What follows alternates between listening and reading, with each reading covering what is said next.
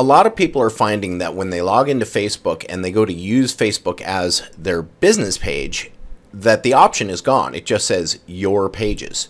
And if I select it, the icon up here does not change. It doesn't become Your Business. You're probably still seeing this. Up here in the right, hit the drop down, use Facebook as Your Business, and then the icon changes and you're free to surf around Facebook and like things and comment on things as your business. If you use Facebook as yourself, and then you go to this drop down and you choose See More,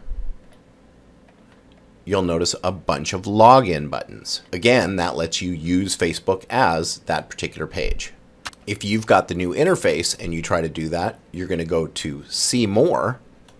You'll notice that those login buttons are missing too. So if you want to use Facebook as your business, that's now done on a comment by comment, like by like basis. Right here, if I were going to like this, you'll see that right here over on the right, it says liking and commenting as, and you can choose your page. Down here, if you're going to write the comment, if I change this, both of those icons change up there and down here. The other big change is how you would like another page as your page. That's done from the header, the big header image of any page you're looking at. You're just going to go to these little three dots, it's called an ellipse, and you're going to choose like as your page. And then when you do that, it's going to show you all the pages in your dropdown, and you pick the page that you want to like that particular page as.